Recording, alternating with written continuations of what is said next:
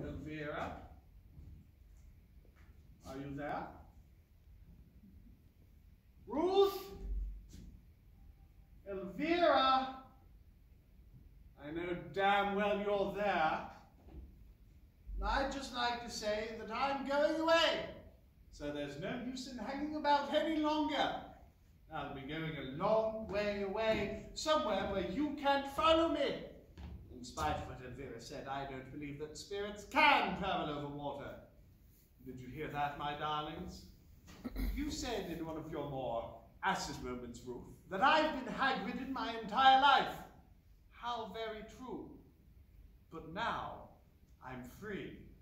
And not just of Mother, or Elvira, or Mrs. Winthrop Llewellyn. But I'm free of you, too. And I'd just like to take this farewell opportunity to say that I'm enjoying it immensely. You were very silly, Elvira, to think that I didn't know about Captain Bracegirdle. But what you didn't know is that I was extremely attached to Miss Paula Westlake at the time. I was reasonably faithful to you, Ruth, but I doubt if it would have lasted much longer. You are becoming increasingly domineering, you know, and there's not much more off-putting than that, is there? Goodbye for the moment, my darlings. I trust we shall meet again in the future, but until we do, I'm going to enjoy myself as I've never enjoyed myself before.